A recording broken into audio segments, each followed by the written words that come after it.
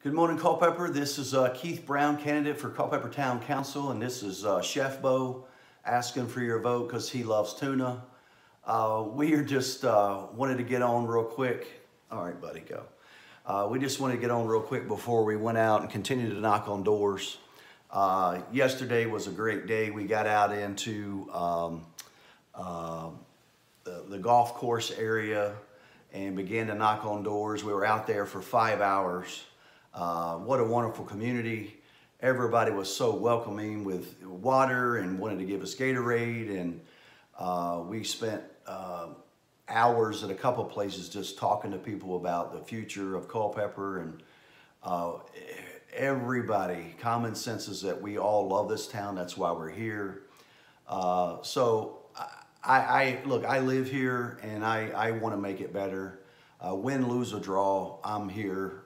This is my home, so we'll always try to make it better. So Wednesday night at 6:30 was the forum, and God knows I was nervous.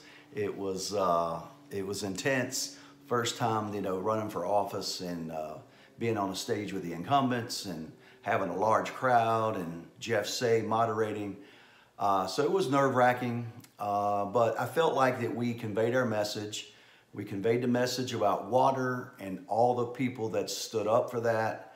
I take no credit for that. I'm not trying to win an election based on water on my own merits, but all the people that signed a petition, all the people that's been going back and forth to the town, you guys get the credit. I just want to convey your voice to the town government to say, hey, it's got to be fixed. You're raising, utility rates with a bad product. It just doesn't set well with a lot of people. So know that I try to convey your voice at the forum. I will say that when the link comes out to the forum, I'd ask that you watch it in its entirety. There were some interesting comments about the water and not having any idea that we had bad water in town. So without mentioning any names, I'll let you watch the video and decide on your own about that when you go to the polls. But just know that it's all you guys that gets the credit for standing up and fighting for a better community. So we had an opportunity to bring up taxes, which has also been a platform of mine that was brought up, and it was a consensus through the town that a lot of people were complaining about what they would call double taxation. I will say that I've used that word because that's how the constituents refer to it when you write that check. But I also know that we do get services in town and we get services in the county. But if you break it down, we are slated to grow in the next 5 years at about 13.8% growth in this town. And we're at a $46 million budget for this town. And the amount of revenue that comes in to the town for personal property taxes, tangible property, cars, trailers, RVs, is about $470,000. And I get it. I can't, if elected, I can't go in and say, hey, town council, let's wipe out $470,000 in 1 year. So a realistic plan would be over a period of 5 years, let's lower it over a period of 5 years.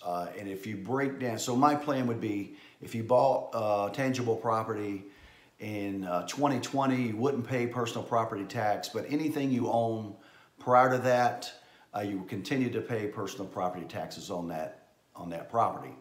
So if you break 470 divided by 5 years, which I come up with 5 years because that's normally the life of tangible property, cars, trailers, and things before you dispose of it. We're looking at $94,000. Yeah, about $94,000 if I did the math correctly of what we would be losing in revenue into the town. And a lot of people were going to scream, well, we're going to lose amenities, we're going to lose services. Well, look, I live here. I don't want to lose those services. But we can have both. There's no reason why we can't have both. And here's how. If you've ever had the opportunity to talk to Paige Sneed, which is the Director over Economic Development and Tourism, please give her a call. She is one of the rising bright stars in our town that has a vision for Culpeper.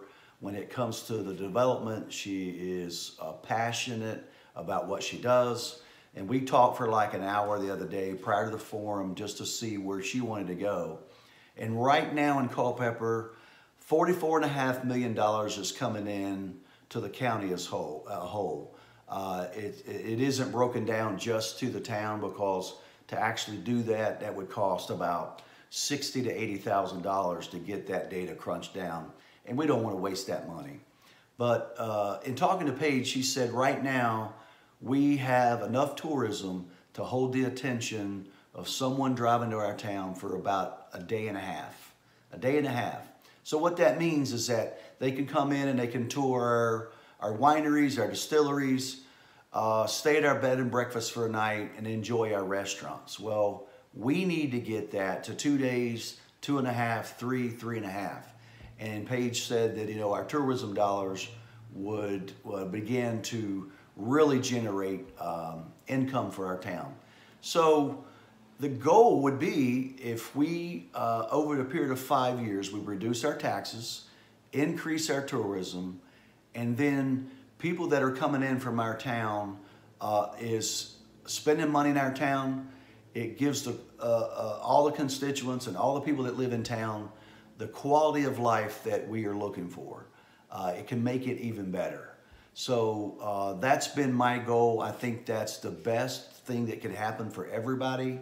Again, we're not trying to cut amenities, and I think that we can have both. There's just no reason why we couldn't if we allow Paige to do her job, because she is on top of it. She has a vision. Part of her vision was this: can we get an RV park in town or in the county? There's a whole tour of people that vacation every year, actually year round, that go from town to town or city to city using their RV, and they stay 2 or 3 days and they enjoy towns. We have the culture here to draw people. How about we reach out to a landowner in the county that has a wooded area that would be willing to invest in building a couple cabins or chalets, and have people rent them. They make the money, but then the town gets the benefit of them coming into our town, spending the money. We need a little bit more nightlife, classy nightlife for the millennials, to kind of hold them in town for more than a day and a half. But we're headed in the right direction. I'm just so passionate about it that we're headed in the right direction. The quality is going to remain the same. It's actually going to get better if we can lower our tax rate, tax base, and be able to keep all the services that we have. So that's what I believe in. That's what I'm standing for.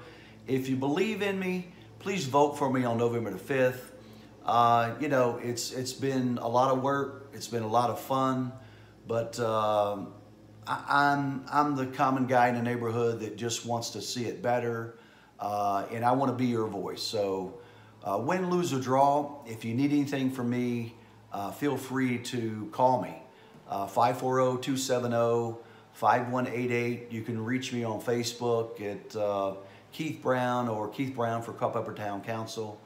Look, I'm getting ready to head out.